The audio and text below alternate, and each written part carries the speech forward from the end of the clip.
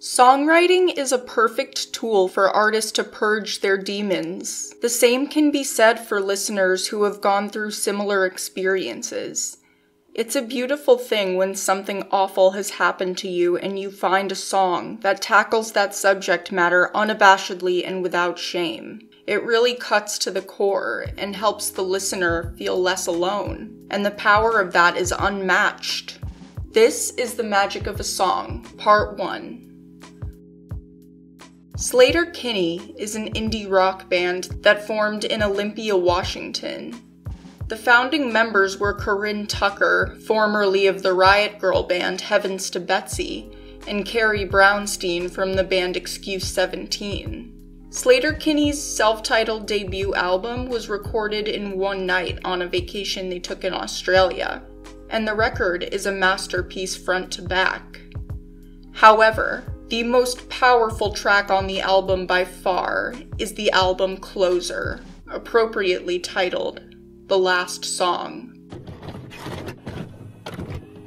The song starts off slow with a fuzzy, lo-fi atmosphere, accompanied by a sinister bass line.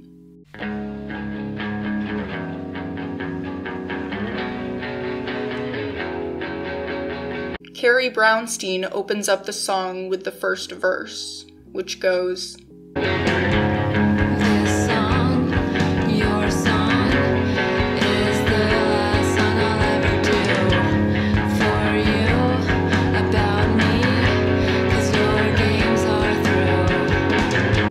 The opening line sets the tone for the whole song. The statement couldn't be more blunt or direct. This is about somebody who really hurt her, and she's not letting them off easy. This is the first and the last time she will ever write a song about them. As she carries on, her tone of voice becomes clearer, more potent, the volume picking up. The distorted and lo-fi sound perfectly complements her tone and the messages she's trying to convey. And the lyrics become increasingly more visceral in the second verse. I can't think, I can't breathe, I can't even close my eyes to dream. I need you out of me before I turn into you. What's really outstanding about the song is that she never specifies what this person was like as an individual. And normally that would be a problem, but in this context, she doesn't have to. Everybody who has experienced abuse knows what it's like to be emotionally manipulated and gaslit to the point of feeling like they have to apologize to the person who was responsible for causing them all this pain. In the following lines in the second verse, Brownstein admits that she was naive and makes it crystal clear that this time she realizes it wasn't her fault. Last time I didn't know.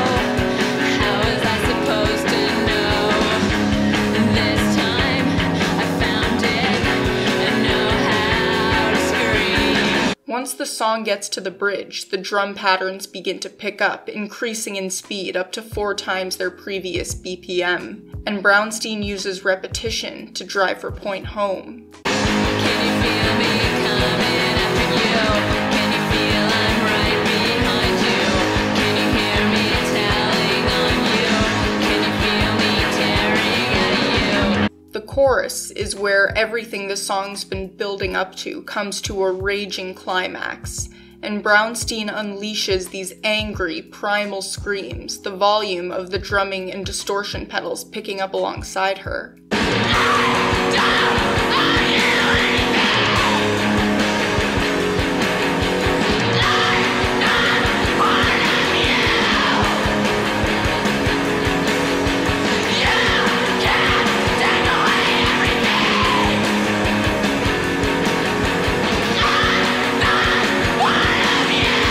It's a cry for freedom, and a plea to violently gouge this person out of her life forever. What's even more powerful is the way she reduces this person to nothing just with her words, just as they did to her for a long time.